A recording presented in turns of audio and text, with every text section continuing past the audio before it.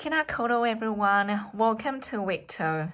It's really glad to see your progress in week 1, and I believe that you are now familiar with what critical reflection is after having completed week 1 study. It is the foundation of the course, so it's very crucial that you understand it. Please also make sure that you understand how to apply the what, so what, and then now what guidelines in your critical reflection. During the week 2, we will focus on client interviews, consultations, and client care.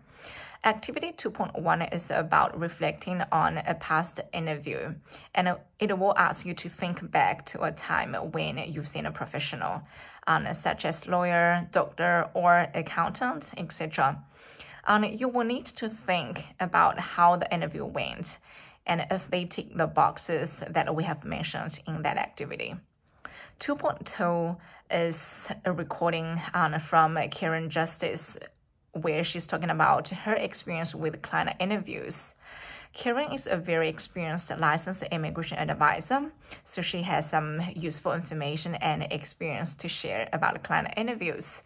Activity 2.3 is about interviews and consultations, and there are a couple of videos for you to watch. And then it will ask you to share some tips and ideas on interviewing. So you can share some of your past experience with client interviews in this forum. Please note that the forums are mostly generic, so you do not have to have LIA's experience to comment.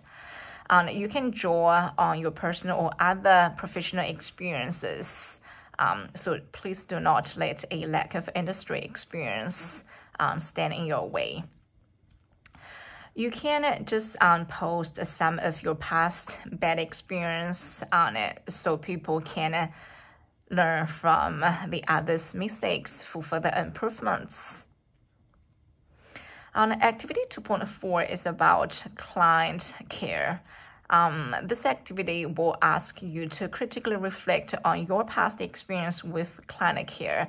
And also the activity will give you some ideas what you will need to focus on with the post. I think that's all for week 2.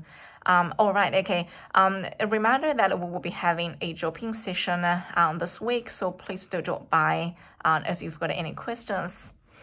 Okay, thank you all, and I wish you have a really great week for week 2.